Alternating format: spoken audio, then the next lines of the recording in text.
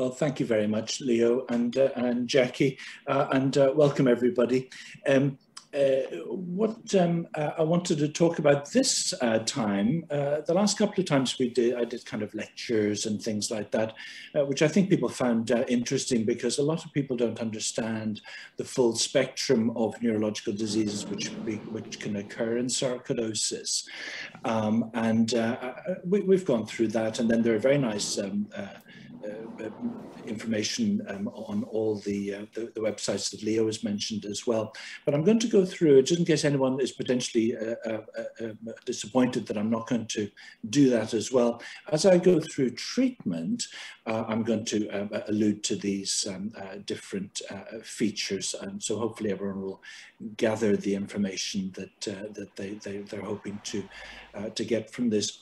But treatment I wanted to focus on treatment for two reasons really. One is that we understand it much better now.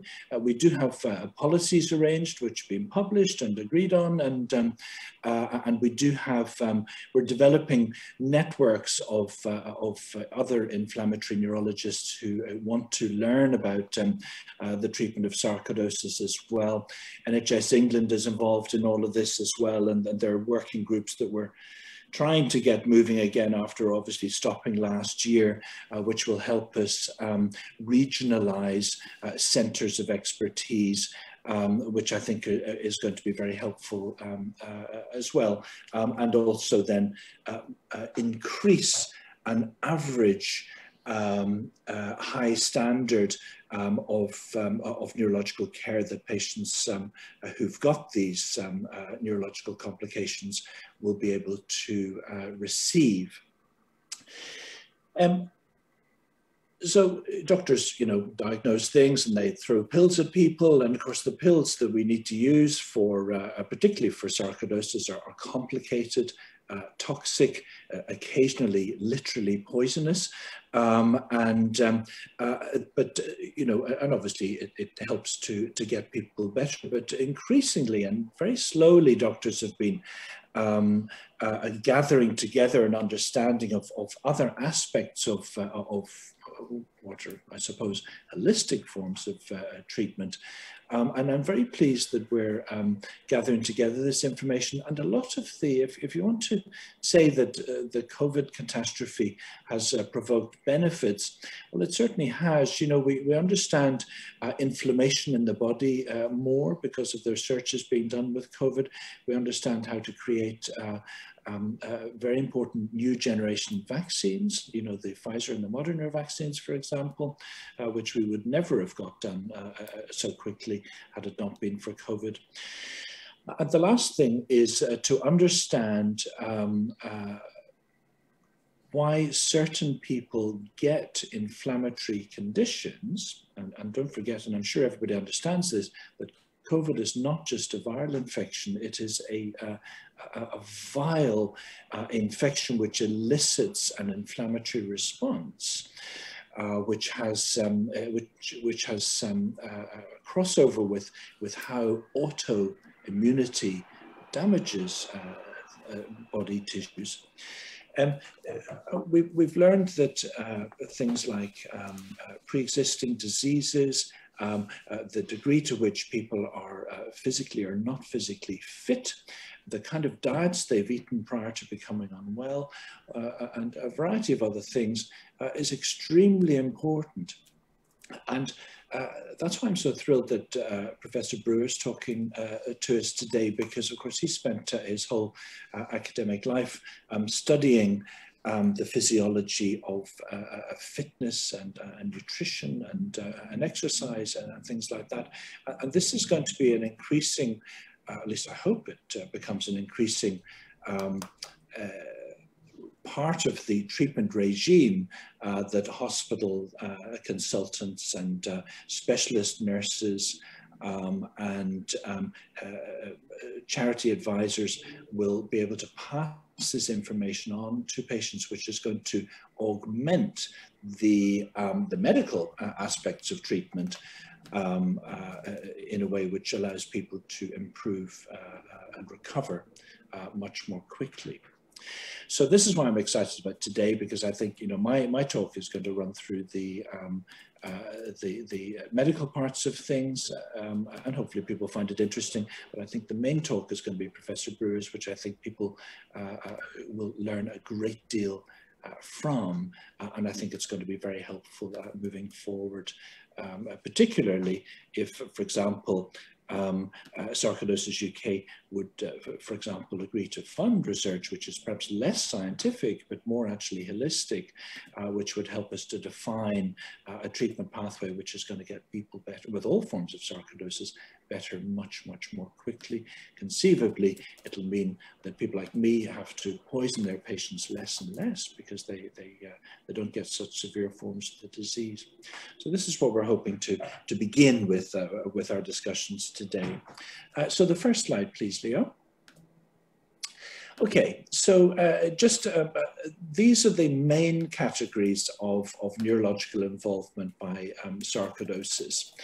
50% of people with neurosarcoidosis have a usually straightforward condition which is called cranial neuropathy. The cranial nerves are the nerves which come straight out of the brain and affect predominantly the neurological structures of the head.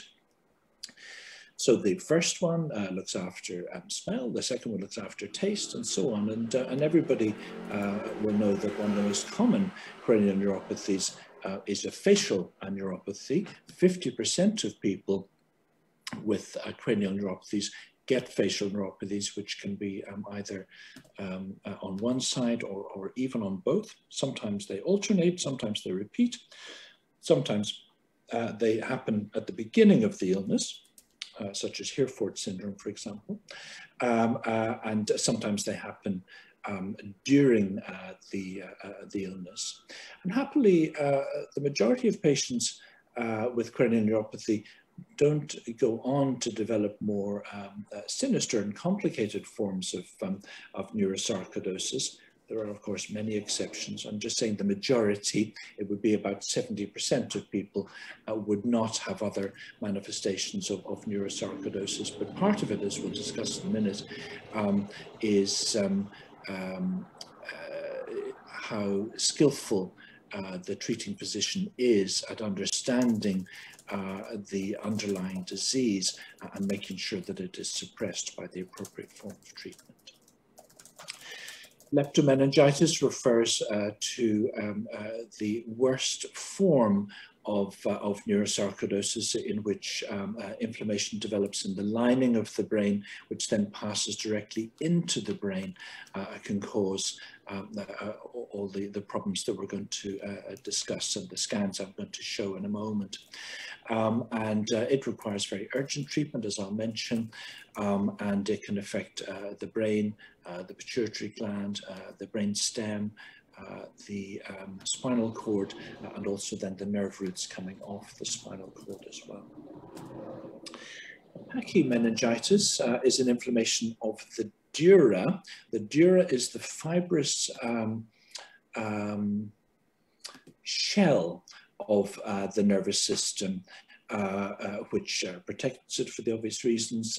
It allows fluid to remain within it. It prevents abnormal things like infections from getting in it, often but not always. And so it's a very important structure. And people with a pachymeningitis, as I'll show you in a moment, can develop nodules of inflammation which can press on the brain or the spinal cord and cause various problems. Headache is a particularly prominent aspect of pachymeningitis.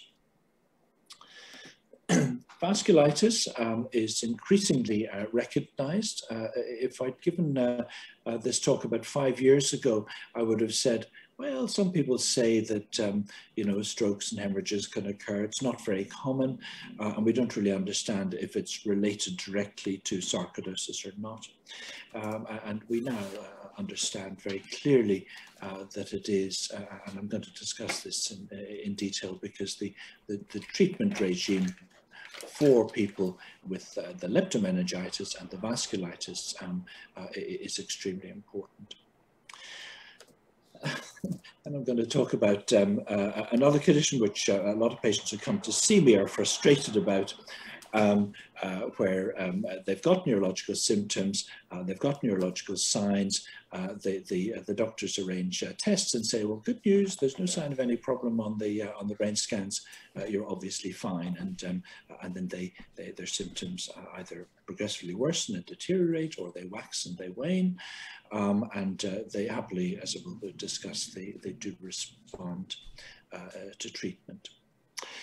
Neuropathy is much less common. The early studies used to say that about 10% of people with neurosarcoidosis get neuropathy. That's really not my experience at all. I would put it at less than 5%, but I'll discuss the various symptoms which can develop and the treatment that I've decided is helpful for that form of the condition. Next slide, please, Leo. Okay.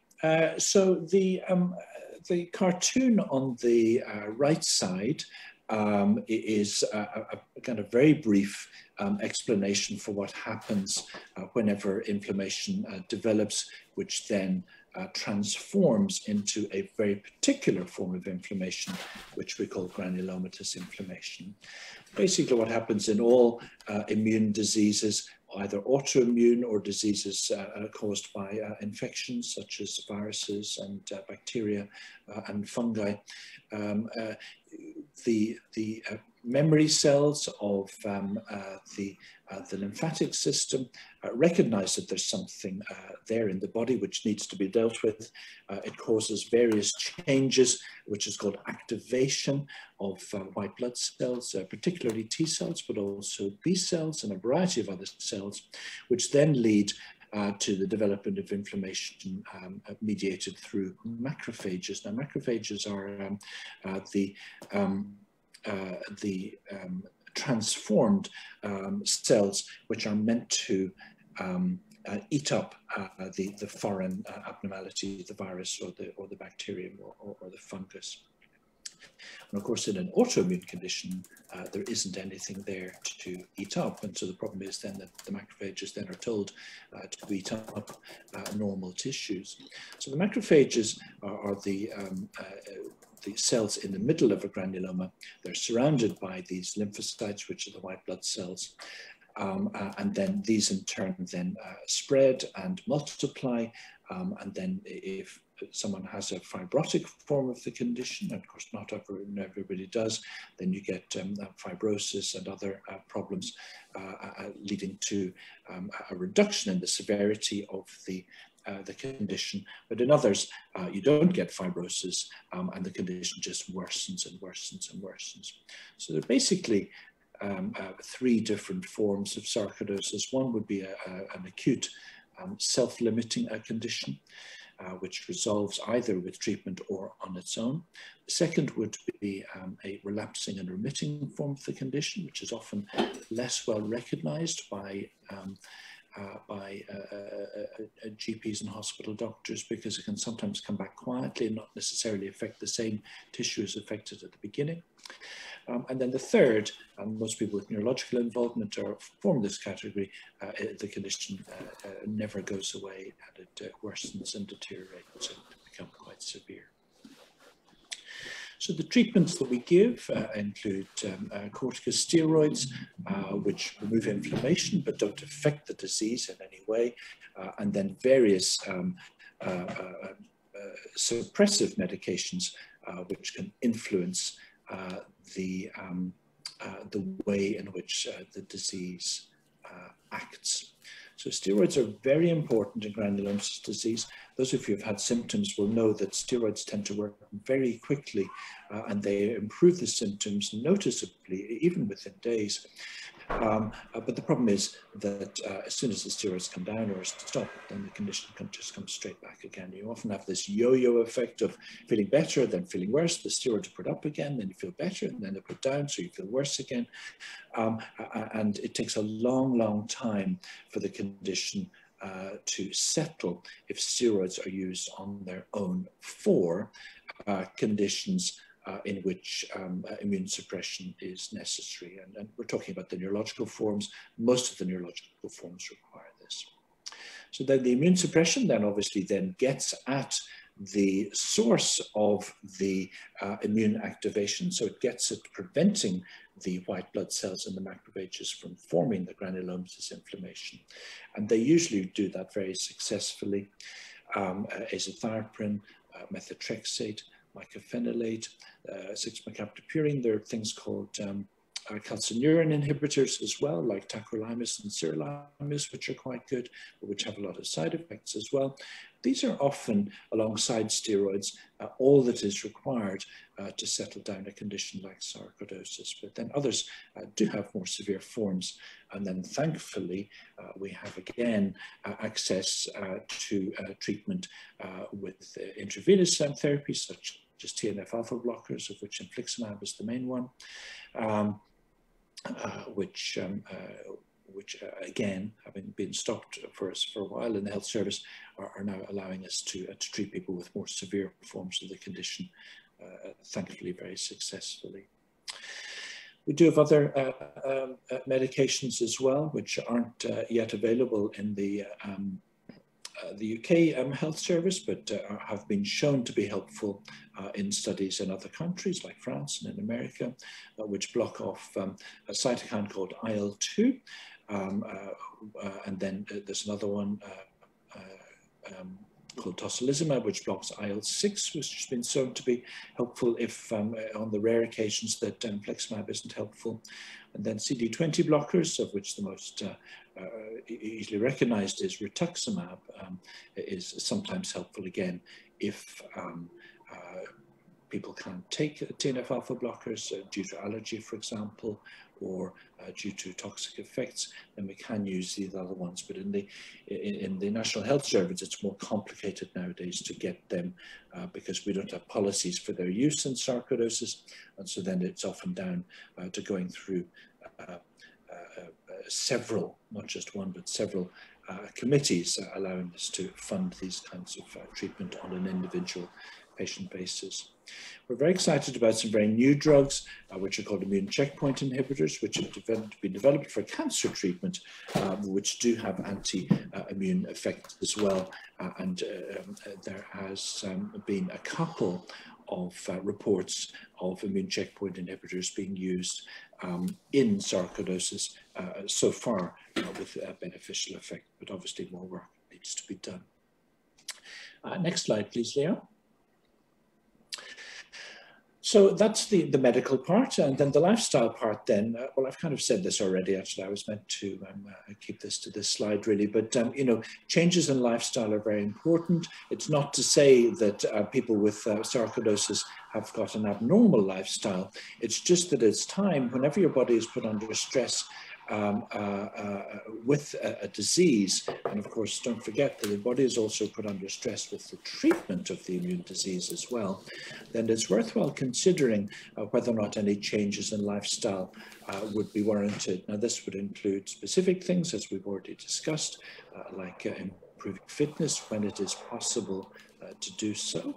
And of course, people with lung diseases and neurological disease often find it difficult to, to do normal kind of fitness things like running and swimming and things like that. But of course, there are other ways of doing it. And then diet as well, as we're going to hear later on, is extremely important. But then there are other aspects of dealing with a chronic and complicated and rare condition, and that includes understanding it more, and this is where this patient day comes in, and this is why the extraordinarily improving work that Sarcoidosis UK is doing for their patients nowadays is coming to the fore.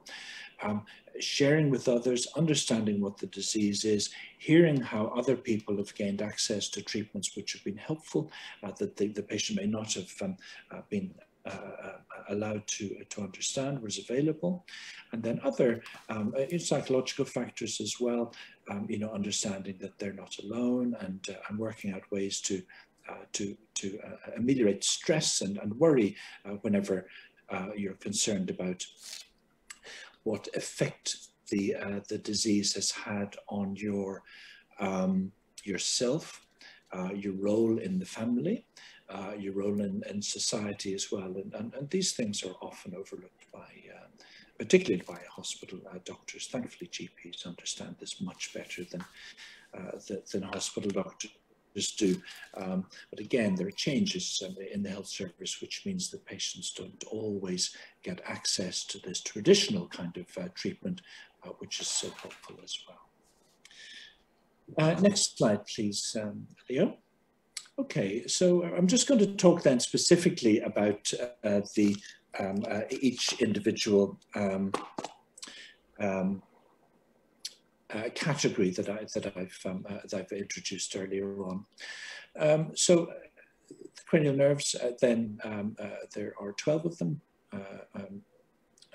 2 of each. They look after all of the important senses like smell and taste and vision and hearing and balance, and how the face works and how the mouth works and how the tongue works and how swallowing occurs, and all of these things. Cranial neuropathy, as I've mentioned already, affects 50% of all cases of patients with neurological involvement in sarcoid.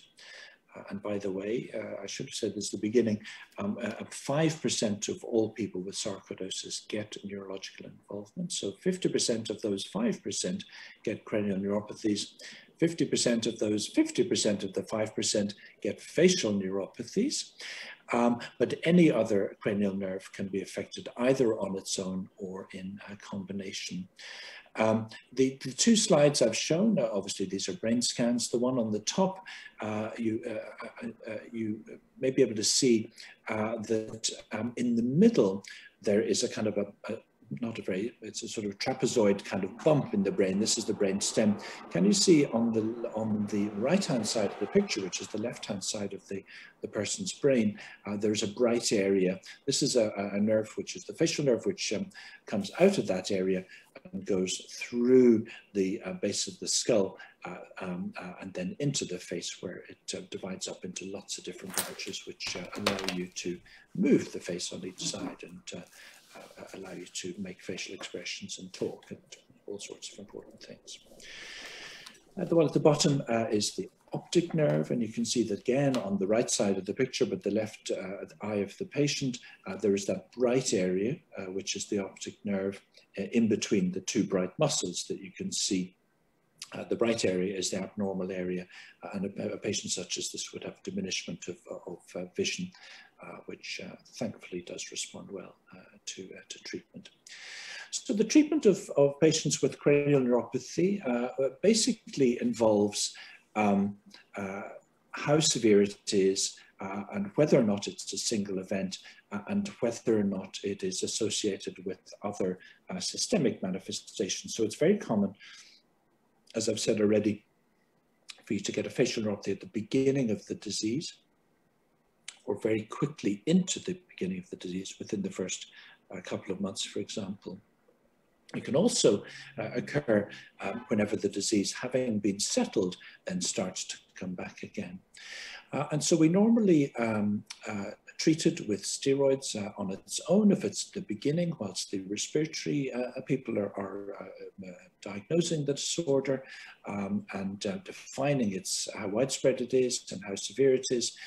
And then it's okay then to give people steroids and then to watch them carefully. And then if the facial neuropathy or the other neuropathy gets better, then the other doctors then who look after lungs and livers and skin and eyes and everything else then can define the treatment. And if everything settles down and the sarcoid goes away, then hooray for that. And patients don't need to have any other treatment. But if the condition worsens despite steroid treatment, then we need to move on to other forms of treatment, including suppressing the immune system. So that's what I mean by restaging the disease and either escalating or recommencing treatment. Next slide, please, Leo. So leptomeningitis is a completely different ball game, as they say in America. Leptomeningitis means that the inner lining of the brain has been affected. It is a meningitis, not the kind of meningitis that babies get, because that's a bacterial form of meningitis, but it's a meningitis which spreads into the brain. And as you can see with the 2 MRI scans there, again, the bright areas are the abnormal areas, and you can see on the left-hand side of the slide, in each case, these are 2 different people, there are areas on the surface of the brain which are bright, which are not present at the top of the brain, as you can see, nor on the right side of the picture. And then you can see that it spreads in along what are called perivascular spaces, and you can see on the lower of the 2 pictures, it spreads in almost into the middle of the brain where the ventricles are, and then in the lower part of that picture, this is the area of the brain known as the cerebellum. It's actually much more severe. The brightness is greater, and in fact, it actually spreads right in to where the ventricle is, and you can see actually some brightness there. And it even spreads to the other side. On the upper picture, it's rather similar. Again, you can see that it's on the surface of the brain. There is a nodule in the middle of it. I'm sure everyone can see that circular area, which is brighter than everywhere else. And then it settles back down into the normal gray structures of the brain. But then you can see that there are these areas adjacent to blood vessels, which are brighter right the way through, which leads then to another nodule on the inside of the brain on that side. It's the right side of the brain, but the left side of the scan, in which it is brighter again on the surface of the inside of the brain. So this is much more serious. Patients get a headache, they get drowsing, they get what are called spreading neurological signs, so it rather depends. In patients such as I've shown you with these scans, they would have numbness and weakness, they might have seizures, they definitely get a drowsiness and a difficulty with cognitive processing. The condition known as hydrocephalus involves the development of pressure within the brain, which can be very severe and require urgent treatment. So this is an emergency, and it can happen at the beginning of the disease, and so neurologists can sometimes have to diagnose the condition, or it can happen after the disease has been diagnosed already with respiratory or liver symptoms, for example. Intravenous steroids are extremely important. They need to be followed by high-dose steroid tablets then, because the low dose would not clear this in any way, and you have to start suppressing the immune system straight away. It's not going to settle down just with steroids on its own.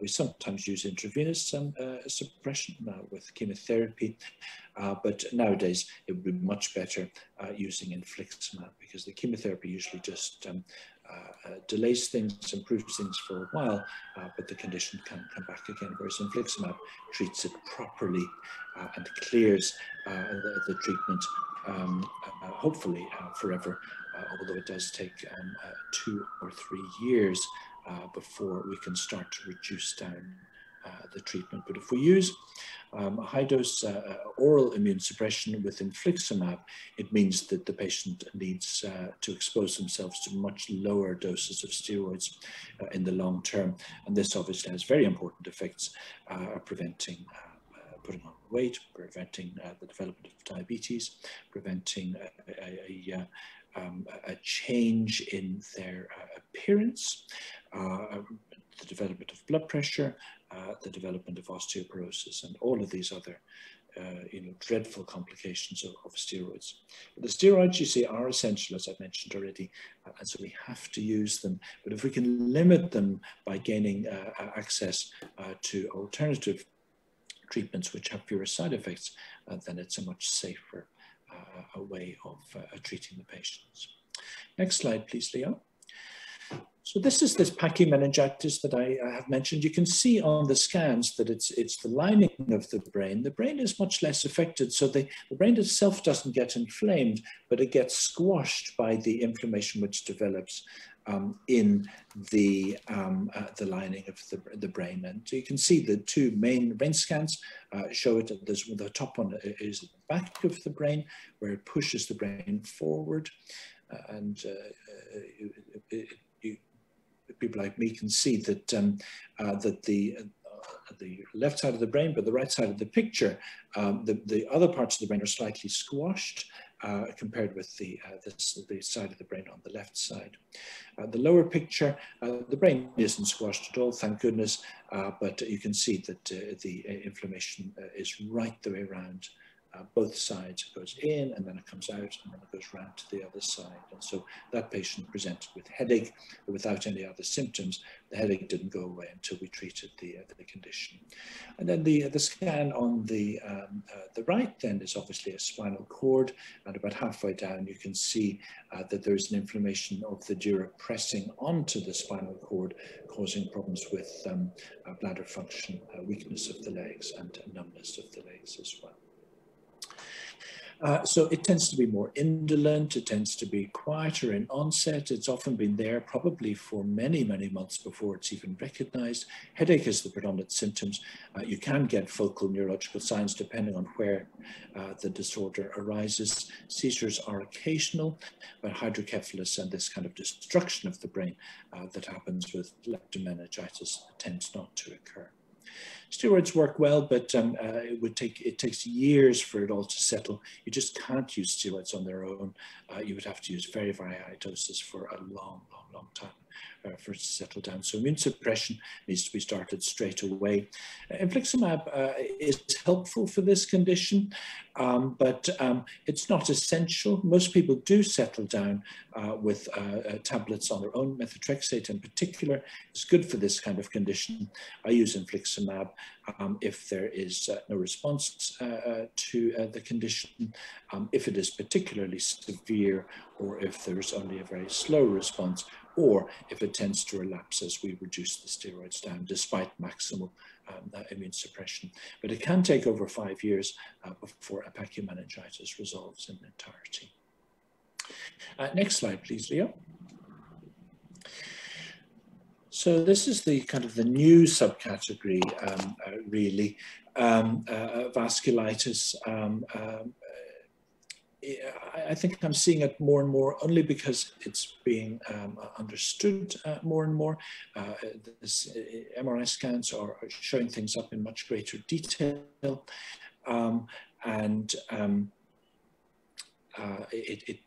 we're understanding it more, and so we're understanding the treatment of it more as well. So I thought I'd explain the four pictures that I've shown. If we start on the top right-hand corner, this is just a regular kind of stroke of the part of the brain known as the cerebellum, and that's due to a blockage of a blood vessel in exactly the same way as any other stroke would occur in people who've got cholesterol problems or diabetes, or who smoke cigarettes, or who have long-standing high blood pressure, for example. It doesn't look any different on that scan as it would to anyone else. But this person had the stroke despite being young, having normal blood pressure, never having smoked a cigarette in his life, and not having any family history or cholesterol problems or anything like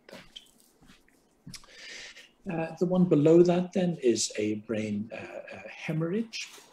It occurs whenever the blood vessels are inflamed, and although you can get what's called a subarachnoid hemorrhage, which is very uncommon, which can be more severe, these hemorrhages tend to be small. They tend to occur in the cerebellum or in the frontal region. We call them intraparenchymal hemorrhages, and they occur not because a blood vessel bursts in the way that other brain hemorrhages can occur, which is obviously very serious, but whenever the small blood vessels under low pressure leak blood, and the next, sorry, not the next slide, Leo, but the next slide on the left of the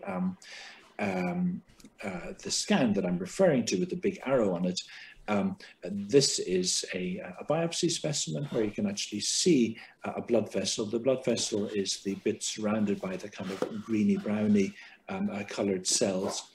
There's then blood inside, but then the integrity of the blood vessel wall has been breached by the inflammation coming in from the the granulomatous inflammation from the lining of the brain. And so then a little bit of blood leaks out and causes the hemorrhage. It causes some unpleasant symptoms. Often there's a sudden headache, and you would get symptoms of whatever part of the brain the hemorrhage occurs in.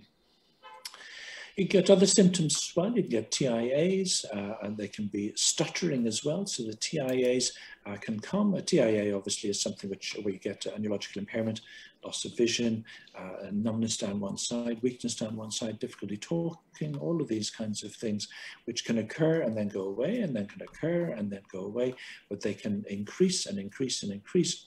And crucially, whenever people have TIAs due to blood pressure or smoking, for example, we give an aspirin tablet, and the aspirin usually settles things down. Aspirin doesn't work for TIAs due to sarcoidosis because there's nothing wrong with the blood flow. It's all to do with the fact that the blood vessel is inflamed. So the last brain scan and the biggest brain scan on this slide shows this, and you can see that there is inflammation on both sides of the brain. This is a particularly severe example. But if you look in the middle of the scan, you can see those kind of little sort of wavy lines. These are blood vessels extending from the surface of the brain inside. They're on both sides. It's less on the right side of the slide than on the left, as you can see, but it affects both sides. And there's also inflammation on the lining of the brain, as you can see on both sides. And so this is inflammation of blood vessels. And we have seen this on occasions in people, you know, in the olden days who've ended up having autopsies because the doctors weren't sure what was wrong with them before they died. So we have seen that this occurs, but we've only recently been able to start seeing it whenever we've looked for it in the up-to-date modern MRI scans at high field strength. So this can occur on its own, or with a leptomeningitis. So not everybody who has strokes has the kind of picture that I'm showing with the largest of the four pictures that I've shown there. And sometimes the brain looks absolutely normal, only that the stroke or the hemorrhage is there. And that is because only the blood vessels are involved and you don't get a meningitis alongside it. My feeling is that this is as severe as a leptomeningitis is, and then it should be treated as aggressively as a leptomeningitis is. So that would be with high-dose steroids, intravenous at the beginning, and then oral tablets after that, immediate institution of treatment with immune suppression drugs, and then probably also infliximab as well. And so far this year, I've treated 3 people under these circumstances with infliximab, and happily they've responded very nicely. So I think that is going to be the right form of treatment for this particular subtype of the condition. Next slide, please, Leo. Okay.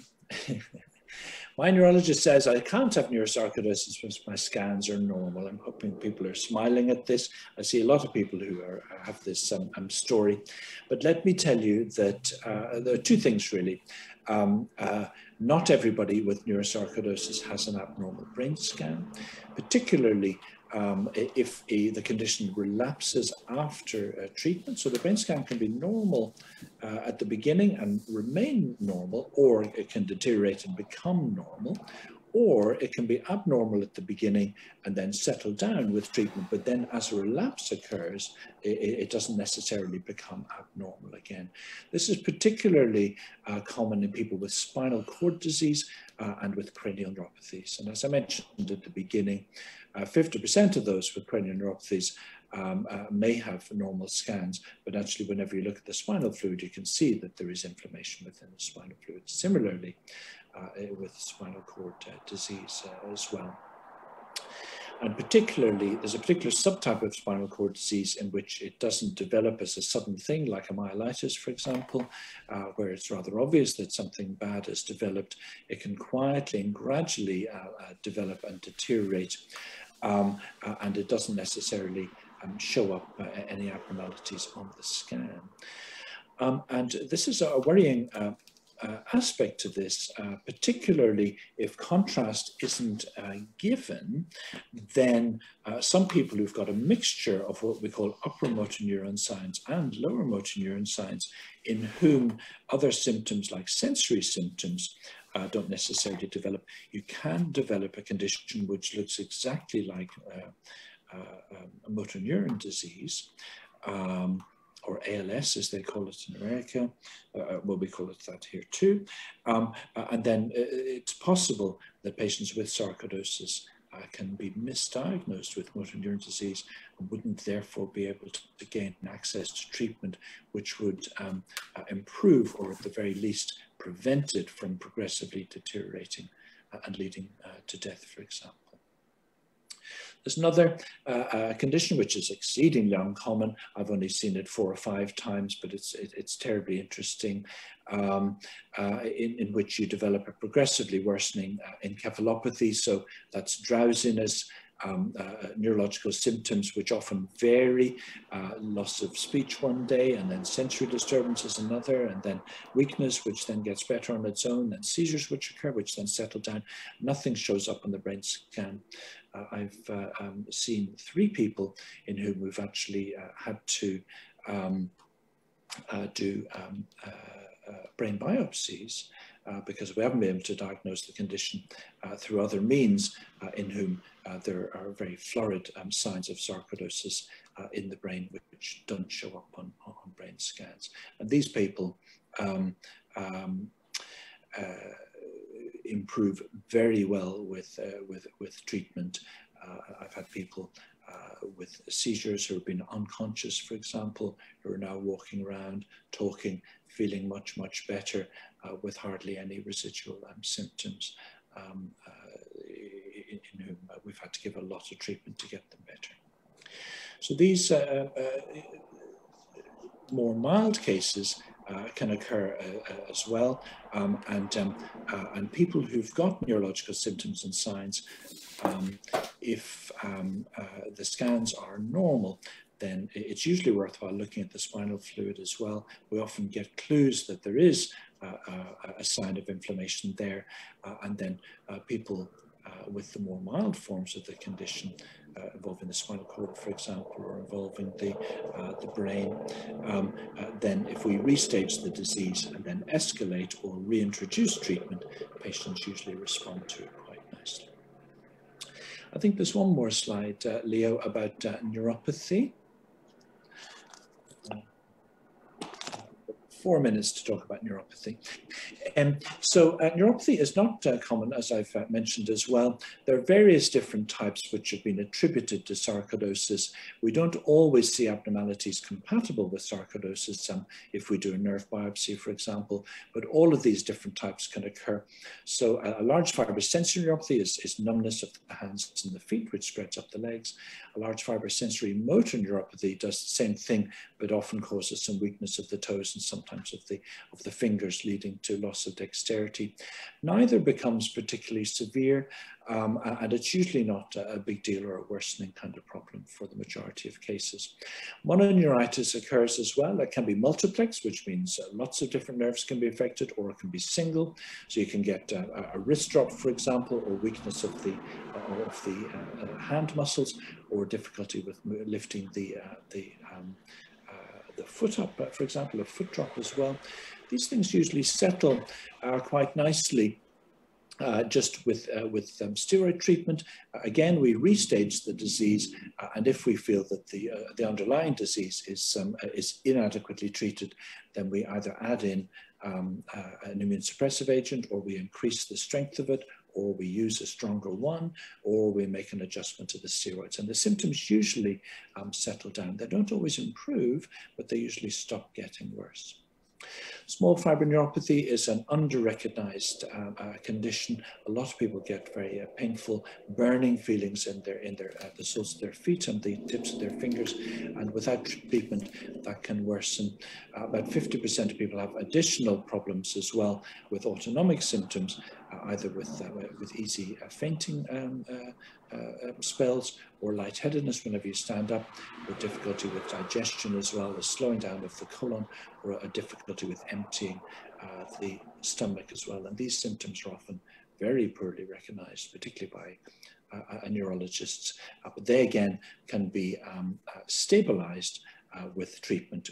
We can't always get them better, but we certainly can prevent them from getting worse. Small fiber neuropathy with pain, we can of course treat with anti-neuropathic agents, often epileptic or migrainous kind of drugs, which help the symptoms as well. So that's a run through the main categories and the kind of treatments that we give, and the reasons why we give certain treatments to some people and not to others. It all depends on the severity and on what we think the patients will respond to. We then try escalating the treatment. If that doesn't work, or if we don't feel there's an adequate response, then we'll escalate further. We may add in other drugs. And so that's how we treat the symptoms of neurosarcoidosis. Thank you.